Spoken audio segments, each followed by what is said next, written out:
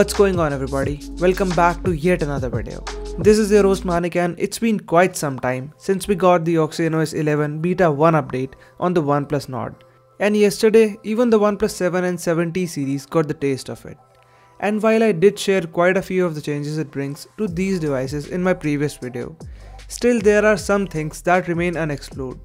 So I thought why not to share all of those features in one single video. So here it is, a compilation of all the new features that have been added with this Open Beta 1 update. Starting off with the camera, so here the UI has changed pretty much, and some of you were asking about that 48 megapixel mode option. Well actually it is there kind of. Well, in photo mode, just tap on this 3-dot menu on the top right corner. Here choose the image resolution option and tap this second one. And now you are in that 48 megapixel mode and you can take images in higher resolution now. I know it isn't something well specified, so OnePlus should take care of it with the stable version. Another good feature in camera is this long press of shutter button to switch to short video or long video mode. So just hold on to the shutter button and it will start recording the video. Now just slide that red button and drop it on this lock icon, and this will keep your camera in the video mode and it will keep recording, else it will just stop the recording. Next feature you might have missed is this notification history option. So you can turn it on in settings. Now go to apps and notifications and under the advanced option you get this toggle. So turn it on if you wish to, and now you will start to see the history of notifications that came in past 24 hours and which you might have missed accidentally. And there is even a shortcut in the notification shade, so as you pull it down, here it is on the bottom left. And I find it really handy as I constantly miss out on important mails and stuff, so this is really cool to have. After that we have this canvas AOD and horizon light feature, which was there on some devices but now we finally have it on all devices, and it does work just fine. So you can find it in settings under customization option. So choose the color and you are good to go. Similar is the case with this ambient AOD, and you get a lot of options to choose from, and it is also located in settings inside the customization option. Though after selecting the AOD type, you need to turn it on under the ambient display option in settings. So change it to always on if you want AOD all the time, or else schedule it as per the time you want and it will turn on the display. Though I must warn you that it takes up quite a bit of battery, at least on this beta version. Though things are fine for me on the stable version on my OnePlus 8T. Also note that this always on feature is not available for the OnePlus 7 and 7T series as of now. So you will have to wait for the next version it seems. Also you can make the home screen somewhat interesting with this canvas AOD, and this one will convert your image into a sketch and give this cool looking effect on the home screen.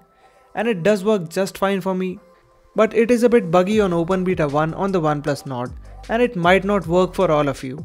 So don't complain as of now and wait for the next stable version. After that we have this whole one-handed UI redesign everywhere, and I'll not get into that, but you will see all of the OnePlus apps redesigned to this UI. And to this date I don't completely love it, but it does make things handy. Though I don't like the fact that the dark mode is not completely dark now and it kills the whole motive of it. So waiting for that completely dark mode toggle, and that will get added soon hopefully. Also one thing I observed in the battery tab is with the battery stats. So these just don't reset to 0 when you charge your device to 90%. And I don't know why this was changed, and these now reset on 100% only. And I have no idea if this was implemented as a feature or a bug. But since I missed it out on the full review, I thought to let you guys know about it.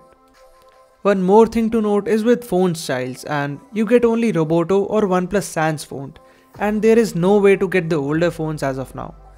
So that is what it is, and I got many comments from you guys about older OnePlus font, but sadly it is not coming back.